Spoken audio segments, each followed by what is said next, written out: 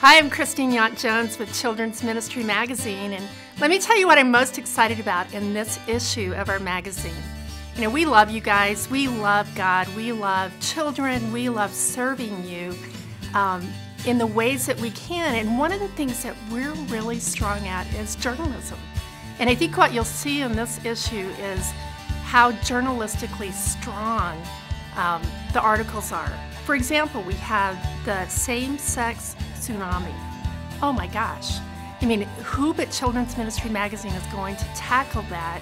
And we talk to experts with multiple views, and we're just trying to create a dialogue and help you think through those issues before they hit your church like a tsunami.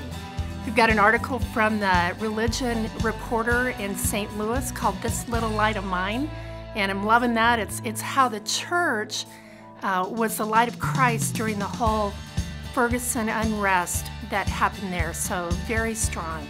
Another article is we dug up what are actual kids doing, real kids, to impact their world, to make a difference. And so you'll see there's an article with 15 kids who are making a difference and what your kids can learn from that and how they can make a difference in your community and in the world around them. And then lastly, we kept hearing that you as a leader, you want to please your teachers with curriculum and resources, and we thought, let's go straight to the teachers. So we have an article on the 4 different kinds of teachers. We dug into that, and you'll see an article on what teachers want in curriculum to help you serve them so that they can impact the children that God has entrusted to them. I think you're going to love this issue.